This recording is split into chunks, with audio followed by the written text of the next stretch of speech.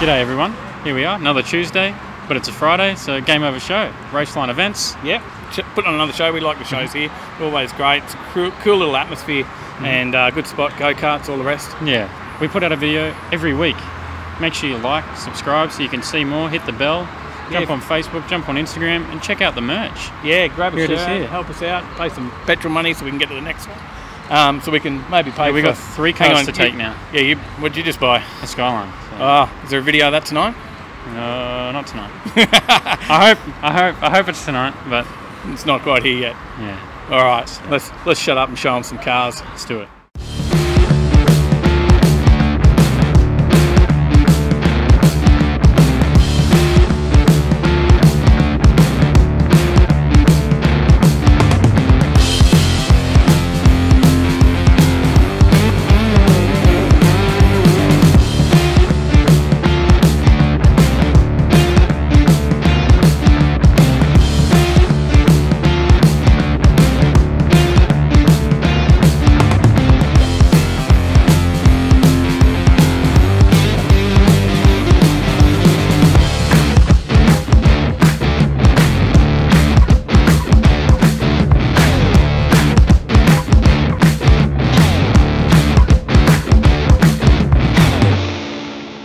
Jason, we've had a chat here. I think it was last time I was out at Game Over. You were up here in the hot rod. Yeah, I was parked up in the dark up the back. Hiding away, but you're down the front here tonight. Yeah. Mate, let's have a chat about this, because what have we got going on here?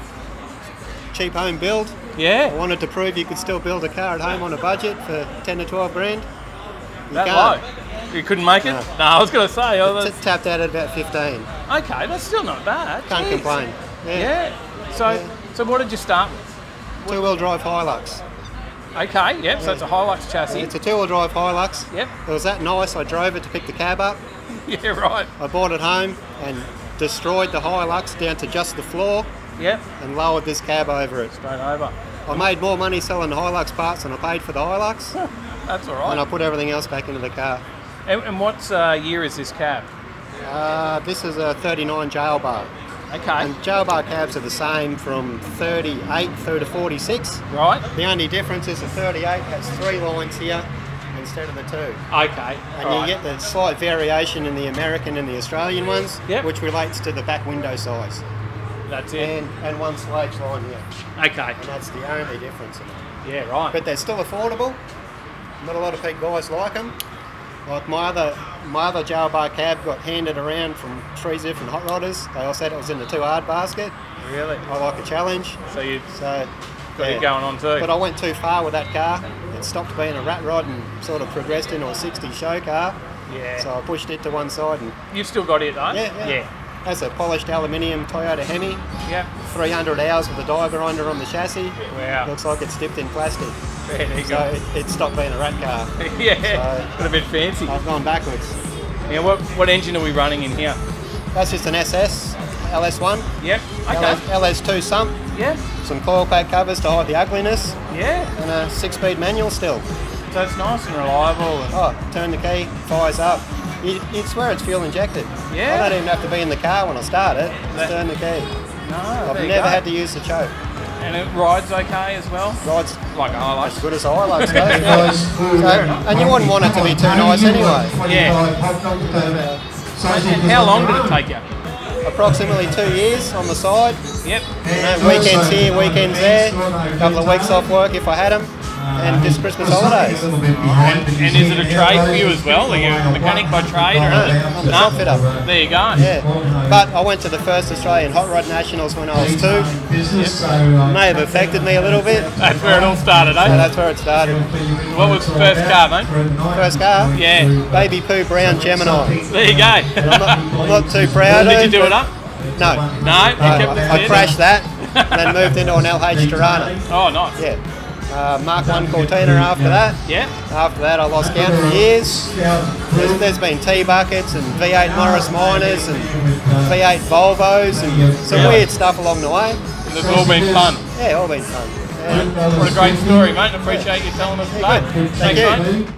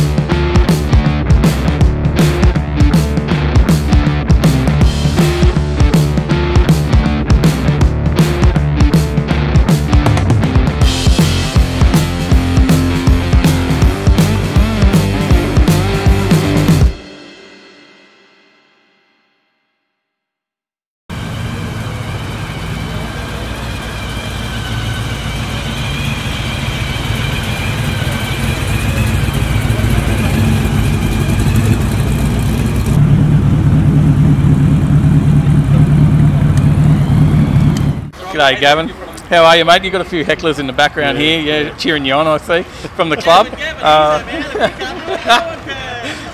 So from Customs Gold Coast, obviously. All the guys are here, yeah, having a bit of fun. Yep. But, mate, I wanted to talk to you about Yankee. Yep.